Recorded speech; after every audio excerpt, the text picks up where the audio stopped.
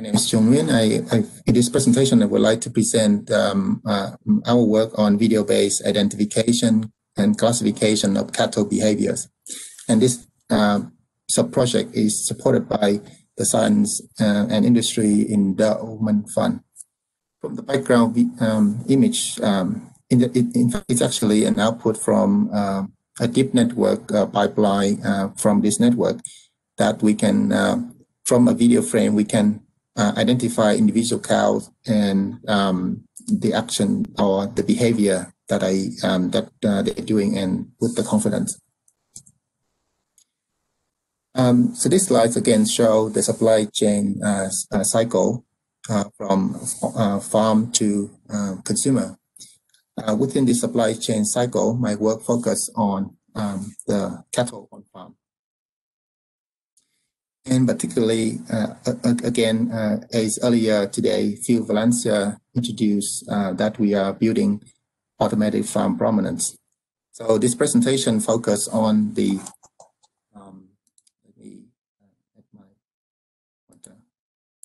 so we focus on the problem of capturing data for the cattle behavior on farm.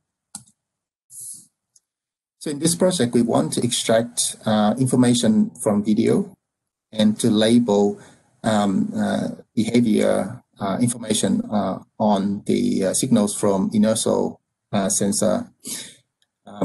Then the such labeled data can be used later on to train behavior classification just from this such signal at low cost.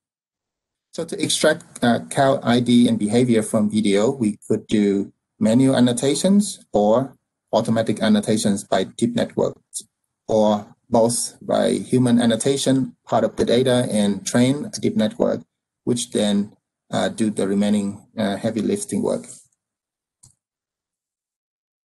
Data collection.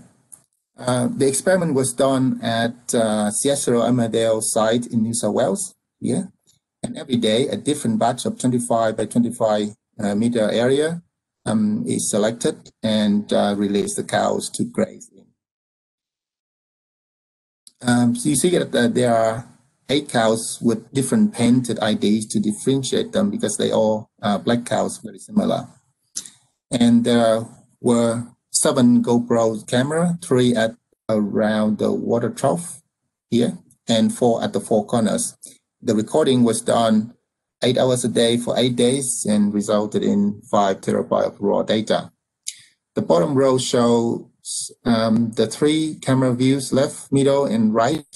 And we can see that the middle camera, the cows separate, can be seen separately quite nicely. So we focus on this camera for drinking event annotation.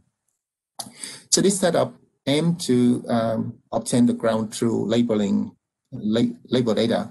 However, it can be used for other purposes as well, such as shy feeding monitoring.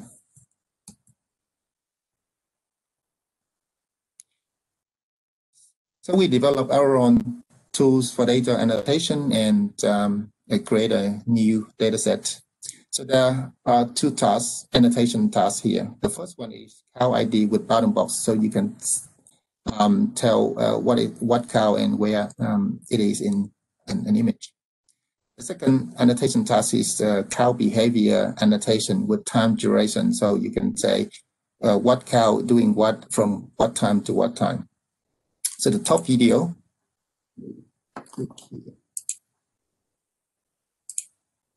so play. Oh, it doesn't play. Oh, sorry, something wrong with the video. So, so the top one show the bottom box, and the bottom show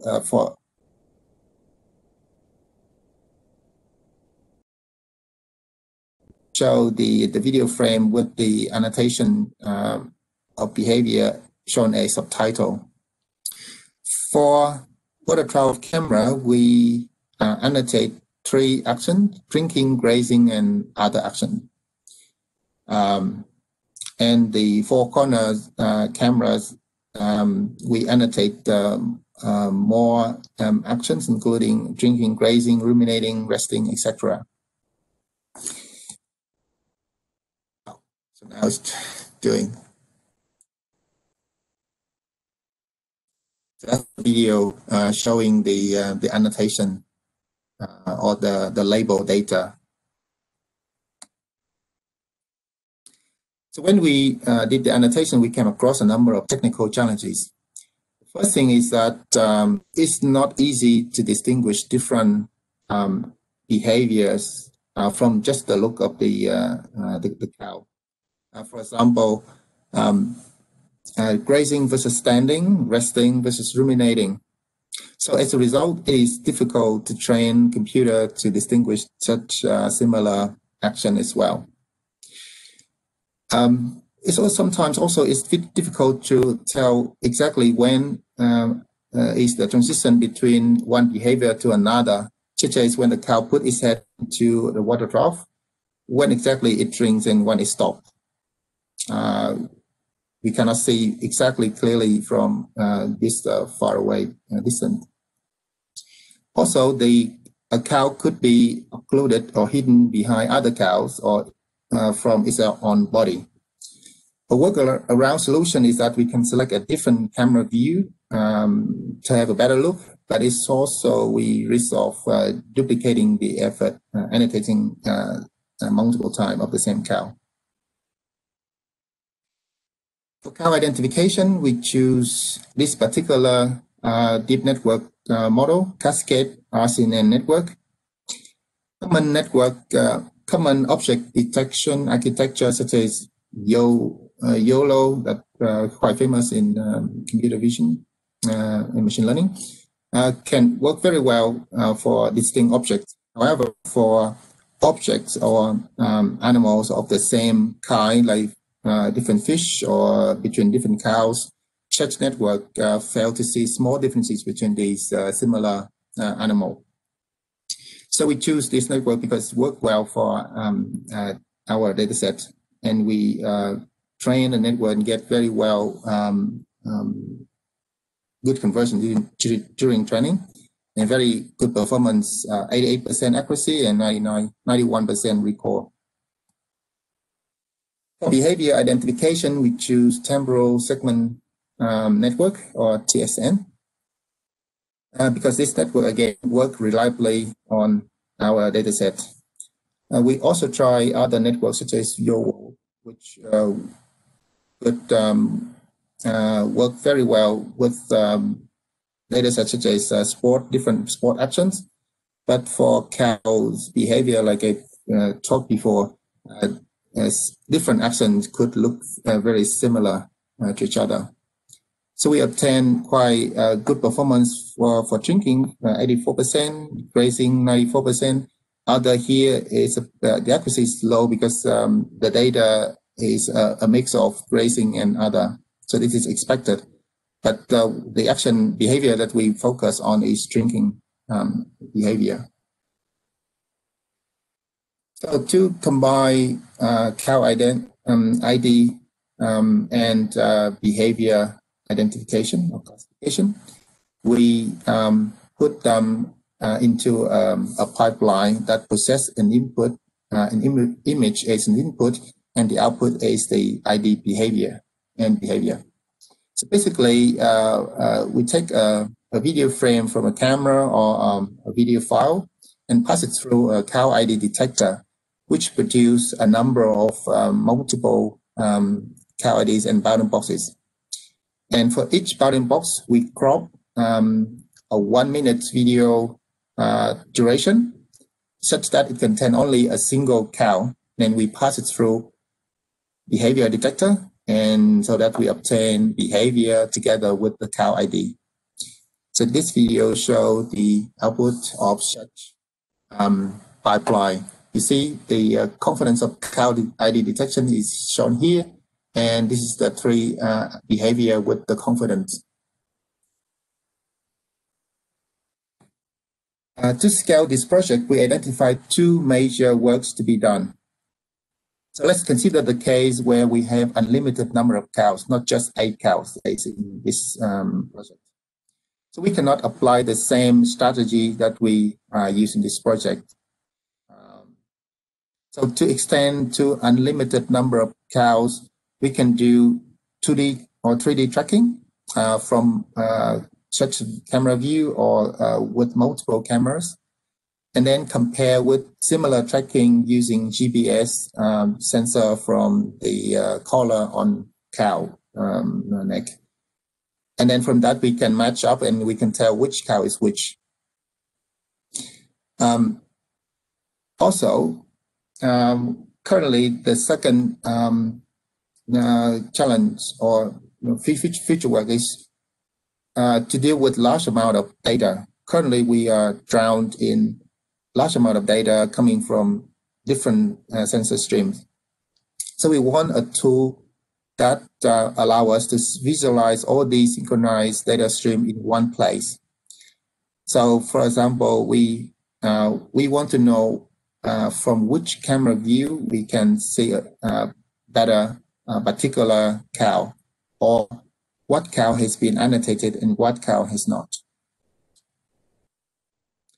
After spending 3 days at the farm with the cows, I realized that they are not just meat; they are really lovely creatures, and they deserve our attention and good care. Thank you. Thank you, Trung. That was lovely, really useful presentation. Just to remind people that are watching, if you'd like to ask any questions, please just pop them into the chat. I have a couple of questions already around the, we talked earlier about the smoke and mirrors that may occur when research does work, and what's the criteria around it to allow that to occur, and how can I have confidence that this is available? So my first question is, you've got numbers painted on the cows. Is that how you identify them? Yes, that's a good question, Sky. The number we painted on the body of the cows, in fact, we can just put any writing that difference between one writing to another. We do not actually read the number on the body of the cows. In fact, if we can do that, potentially every cow, if we write different number, we can extract that number and say, okay, so that's allow us to extend to a larger number of cows. However, there's some limitation for that purpose. I don't think that farmer confidence to paint all the cows, and different writing will cause different difficulty for digit recognition. So the solution is to use, not to paint numbers on cows, but to use different approach for larger collection of cattle. Thanks. Yeah, good to know. We've had branding in the past, but we don't necessarily want to go back to that. Another question that I've got for you is, what's our capability or confidence that we can tackle some of the challenges that you've highlighted in the future works? Yes, the future work that we come up with, in fact, they are based on our experience by working in doing research in the area of computer vision and data 3D visualization. So we have the capability to do to solve these two challenges in dealing with a larger number of cows, as well as dealing with visualizing a huge amount of data with different types of data sources. So if we continue this project and we have time, then we definitely can achieve those goals. Excellent. Thank you. Thank you for your time. I'm going to have to call it to a close now.